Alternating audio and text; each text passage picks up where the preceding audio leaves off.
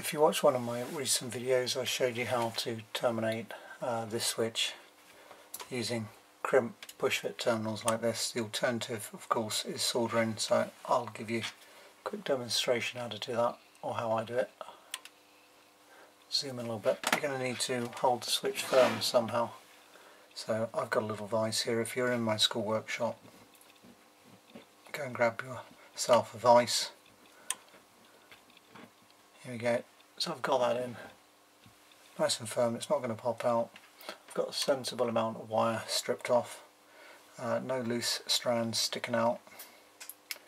I'll just put that in the hole and I'll just put a weight on the wire, just hold it down in position.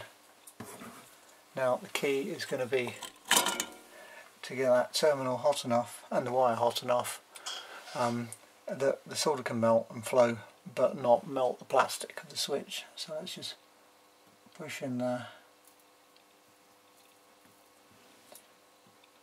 and hopefully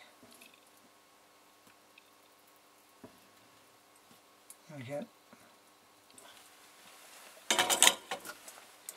So have a close-up look.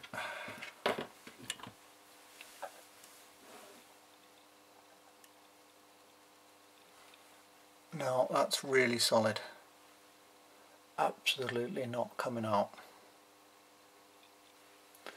Now if you were to pull them, obviously that one's going to come off. That soldered one really is not going to come off, so if you want an ultra reliable connection, solder it on. If you want convenience to be able to remove the thing, use a crimp terminal. Okay, that's the end of the video.